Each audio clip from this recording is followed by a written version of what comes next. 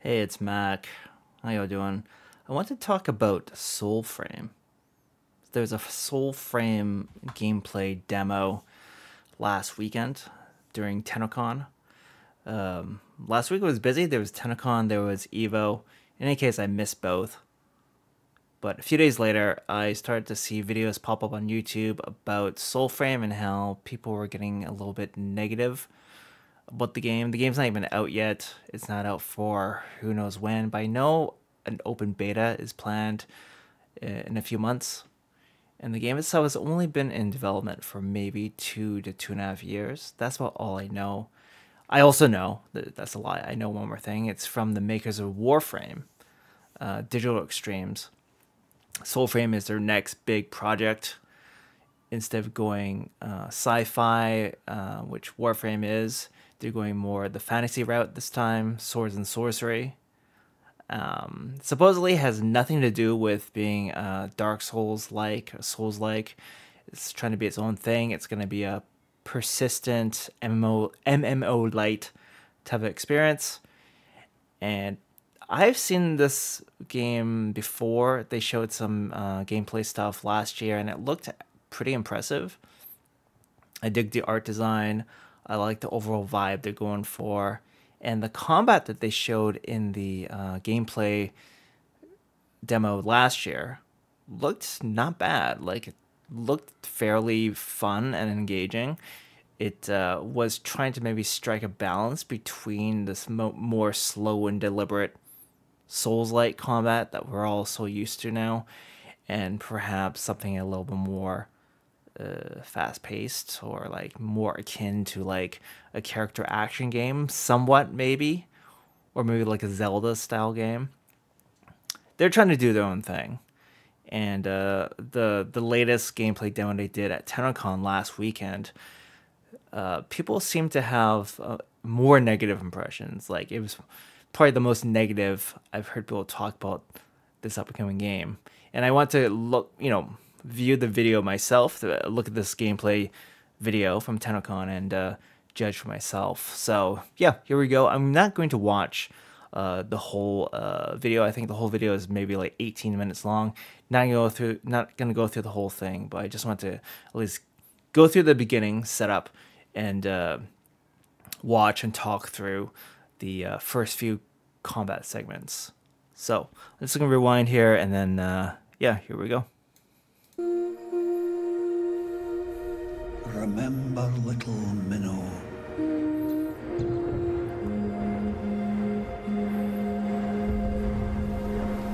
That night of old. Right off the bat, I'm loving the music. And this fly through. Not by Nog, Looking pretty cool. but hard. The narration is also very evocative and really sets the tone.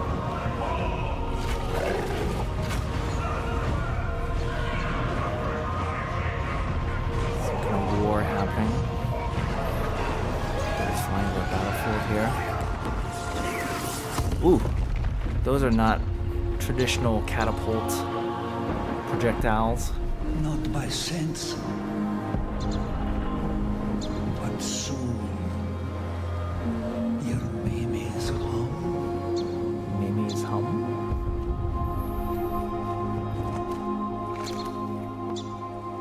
Go now, my brave, for tomorrow I'll come. This night of war will dawn before sun.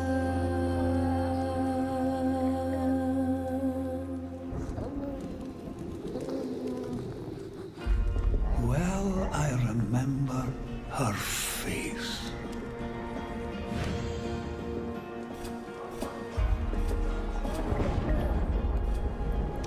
A copper glow, like amber rocks.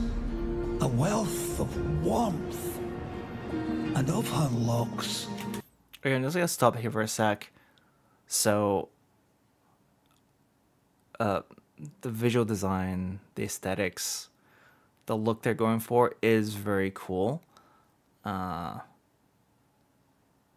The mother here looks a little strange. I guess we're not used to seeing like a new mother in her just like nursery attire with a baby in her home in this sort of setting. It's not something you see very often in games. At least I haven't. The proportion wise, she looks a little off. Like it's kind of that exaggerated anatomy almost that this game seems to be going for. Perhaps just judging from like this lady right here, like her neck seems really long. Something looks a little bit off with her, and I wonder if that's gonna extend to like the overall like design of all the other characters in the game. But the character creation, this obviously character creation, it's definitely ripping a page from Fallout 4's playbook, isn't it? Where they're showing your parent, and you're customizing the look of your parent, and that's going to determine how your player character is going to look. So overall, I mean, it's pretty, so far so good. No major red flags for me. It's all good.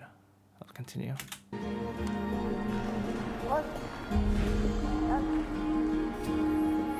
They have to say locks, not hair. A downy cloud blown across the skies.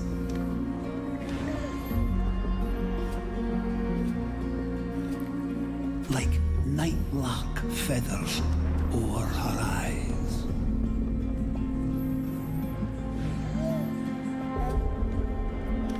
Gaze. Of honey mead, of spotted doe.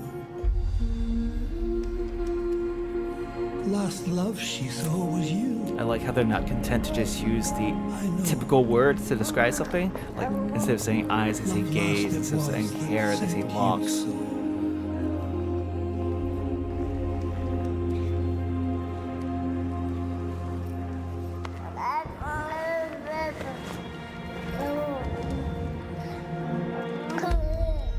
Oh, it's a interesting looking baby arm and hand. Huh. So that was a sneak peek at Warsong Prologue. As I mentioned, it's the intro quest, and what you saw there is how you create the first customization template of your character.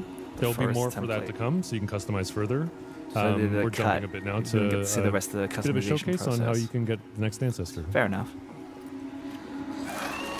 I love how there's all these forest creatures as napping with your character at the start. It's almost Disney-esque, classic Disney.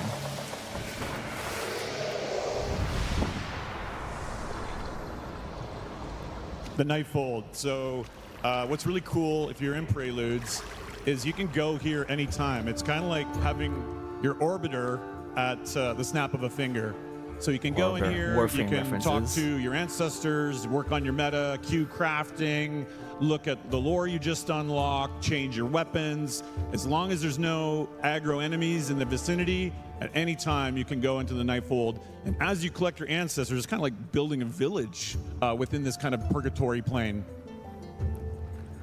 Yeah, you can rock over to the... So I guess while you're in here, if a random enemy just wanders by, you'll get pulled out of this so that you can engage with the enemy, I assume. Nothing worse than being in sort of like an inventory we've been working on as well. or some kind of menu system, and you're still being pummeled by which is pretty cool. I think unseen a lot enemy. of traditional instrumentation used and suits their personalities. Same with the voices, custom voices, and all of that.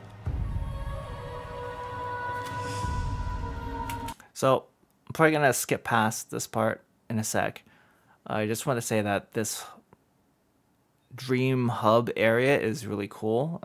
It's very cool that you can just sort of your character just kind of folds back into like a trance or something, and they come out the other end into this hub area where you can just customize your weapons, customize your loadouts, I'm sure, upgrade weapons, buy things, choose your cosmetic appearances, all this sort of stuff, right? and it lends the entire game like this dreamlike quality, which is really cool. That's one thing that really stands out to me. It's very fairy tale-ish, like a very dark fairy tale style mixed with like simply just being in like this dream world. And none of games, I think, give off this sort of atmosphere. And I think this is the one thing that really makes this game stand apart for me. If you take away all the systems, all the gameplay stuff, I mean, if I were to just be able to play this, supposedly this game is going to be free to play, so 100% I'm going to give this game a fair shake, download it, play it, just simply for the atmosphere. So I'm actually going to skip forward now to the stuff I really want to comment on and get a look at was the combat. So maybe I can just, yeah, there's some customization stuff. He's going to come back into the game world right about here, right? Preludes. There we go. We see some combat, finally. Just disclosure, this is not the first time me watching this video. I've seen people's reactions to it, and it's basically Force Gaming's channel is what clued me into people's discontent with the video and people's concern about the game based on the combat they see in this video. So I gotta see for myself now. Again, try to dissect why people are worried. So we got some stealth happening there. Invisibility spell.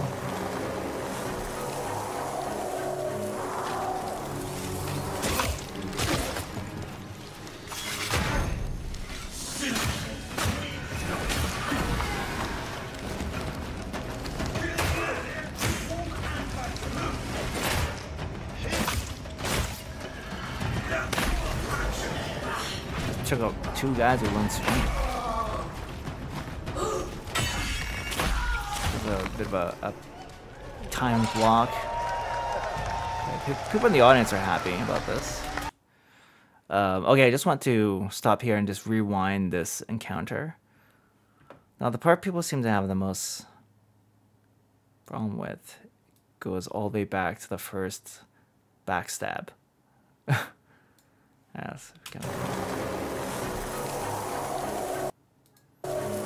I want to pause it. Okay, so collision issues. There's clearly a space between where the guy should have the blade embedded in his back and where the blade actually is and the position at the back.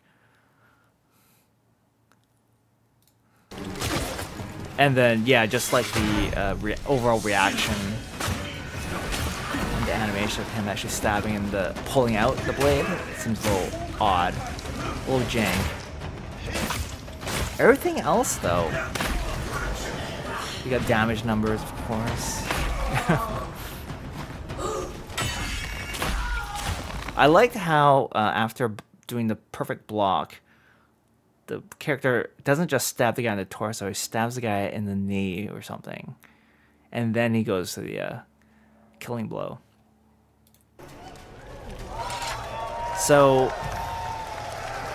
okay, so to me, so far, this gameplay doesn't look too far off from the previous gameplay video I saw last year.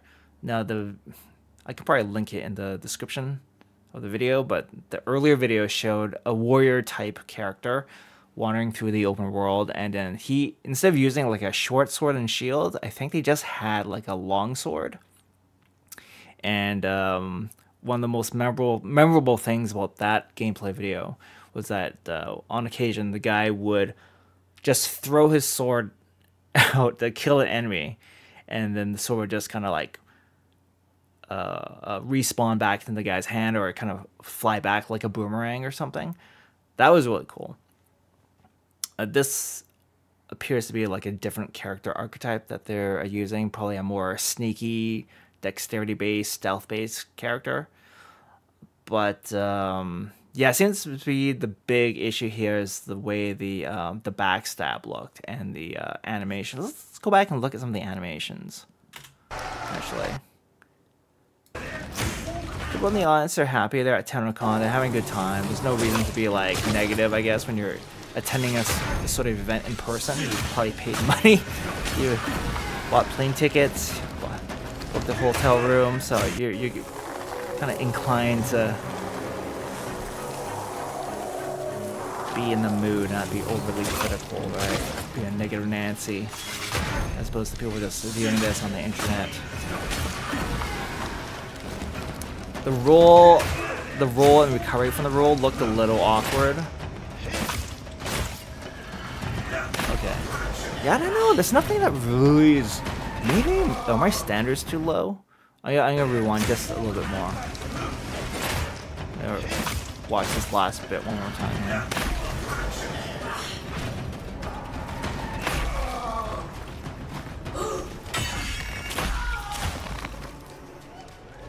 Yeah, it's faster and more fluid than a Souls. Like you're engaging more enemies than you typically would in a Souls game. It doesn't look like it would have like the crushing difficulty or punishment of Souls combat. At the same time, it's not crazy fast like the old style God of War games or Ninja Gaiden, right? It's somewhere in between for sure.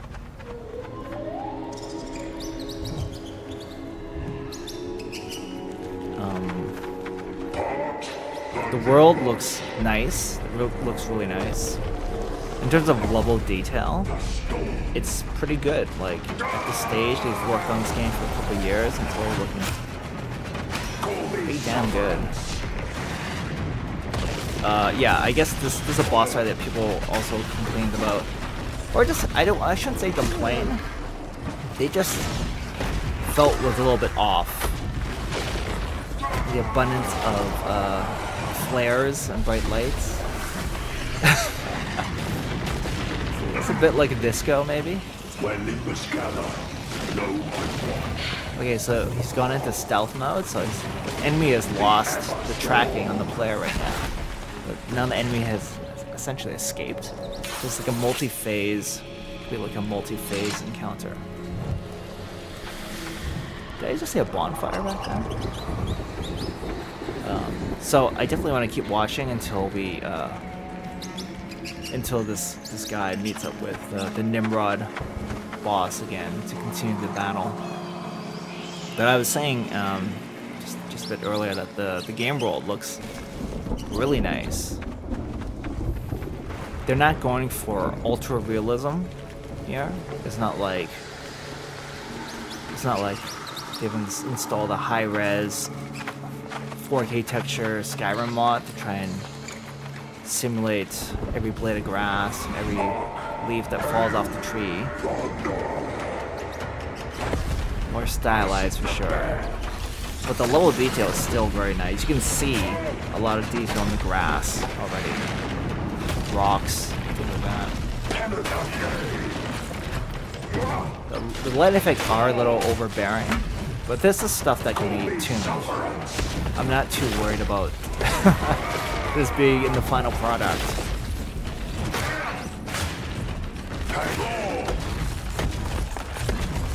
Oh. Oh. You got destroyed there. The death animation looked a little unfinished. He just ends up crawling on all fours and it's kind of rotating very unrealistically on an axis sort of thing. It's incomplete death animation, it appears. So it seems like, I'm not quite sure what that whole thing is. After you die, you turn into a bird, or you have a bird that carries your spirit back to your body, and it seems like you have to find your body within a certain amount of time, or else some some consequences. I'm not sure what. Anyway.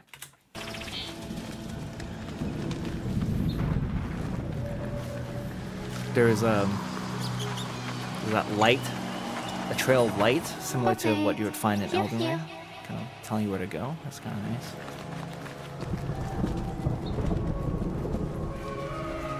But holy shit, like the music and like even the ambient sound effects, like coming together really well.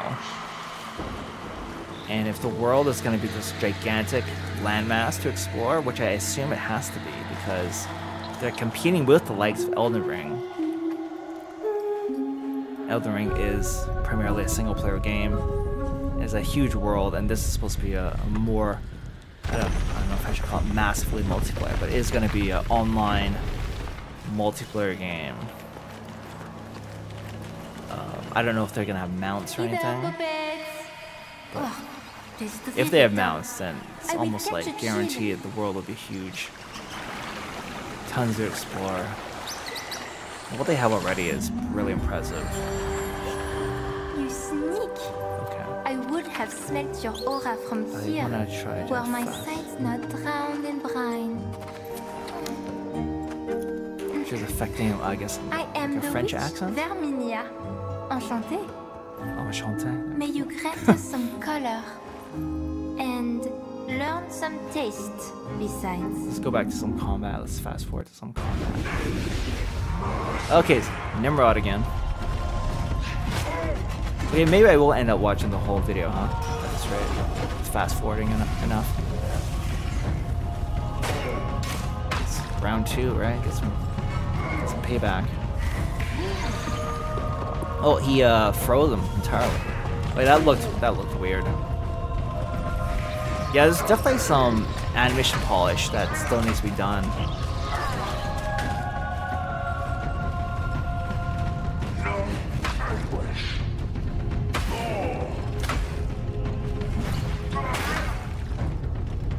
Hard to say at this point if the combat has an impact to it.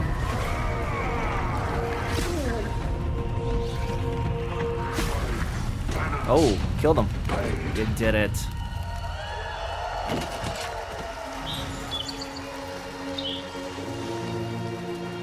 Nimrod Vanquish, here's your XP. Seems like a lot of XP.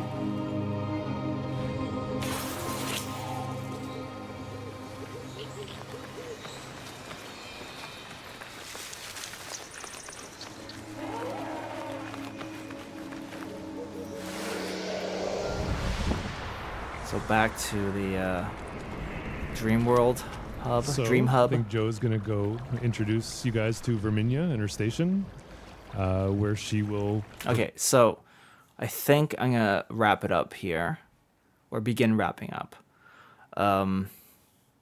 Yeah, I don't know. I mean, I do know. I think there's a case of people judging the game too early. I'm gonna be completely honest here, and I don't fault people for being a bit worried for the game. This is Tennocon. This is their big annual convention, and they chose to show this demo to the convention attendees, their fans, and the people around the world. They're trying to put their best foot forward, and in this demo, there's still a bunch of flaws. Clearly, the game's unfinished. The game still hasn't come out in a beta. I think there's a closed beta by invitation that people have been playing. Perhaps if you're a content creator or if you're some kind of insider, like in the media. But for the rest of us, we won't be able to play this for another few months. That's plenty of time for them to do a little nip and tuck, refine some of the animations, tone down some of the visual effects and the lighting effects. Core gameplay wise, I don't know how much of the stuff we've seen and how the gameplay looks, how much can they change. I think there's still a fair bit they could do if they're gonna take a lot of this feedback from people seriously. Like, there's a bit of floatiness to the combat. The jump looks weird. The jump animations, the backstab animations, the impact of the backstabs, how it all looks. The pace of the combat, how all that stuff can still be affected and kind of like not just tuned, but fundamentally changed and improved. It's not too late, in my opinion. But until I get my hands on it, I don't know how much they should do, I mean, to me, it just looks pretty good so far. Obviously unfinished, obviously unpolished. there's nothing that makes me want to hit the big red button, the big red panic button on my desk. I don't have a panic button, but my hypothetical panic button. There's nothing there yet that makes me want to smash that button and say, call it all off, or like, you know, all hands on deck. We have an emergency here. We have to rethink this whole thing. We got to overhaul the combat system from the ground. I'm not thinking along those lines at all. This looks really good already in terms of what they put together. And I know that they're building this game off of the same engine as Warframe, which itself isn't it Warframe built on like Unreal 4 or something? Like a heavily modified version of Unreal 4. Something like that. This could be like an Unreal 5 game, for all I know. But in terms of just like the art assets they put together, the world design, the music production, like even the care they've put into the dialogue and the exposition, like the narration in the beginning, like it's lyrical. Like it's actually quality stuff, in my opinion. They put a lot of love and care into the games already. So I'm looking forward to playing the open beta whenever it's coming out, maybe this fall. And I am probably going to be dedicating a fair amount of content on my channel to covering Soulframe, assuming it's not going to turn out to be a big giant turd, which I seriously doubt it will, based on the pedigree of the studio behind this. So yeah, that's just my honest reaction to the Tennocon 2024 gameplay demo of Soulframe Preludes. I hope you enjoyed it. What do you guys think of the gameplay video that they showed here? Are you worried at all, or do you think it spells? Do you think it's a bad omen for the final product, or are you in a wait and see sort of state like I am? Please let me know what you think in the comments below. Like the video if you enjoyed it. Subscribe to my channel if you'd like to support me in making more of this type of content. And yeah, the sun's out. Let's have a wonderful weekend. I hope that you take care of yourselves, and I'll see you in the next video. Bye for now.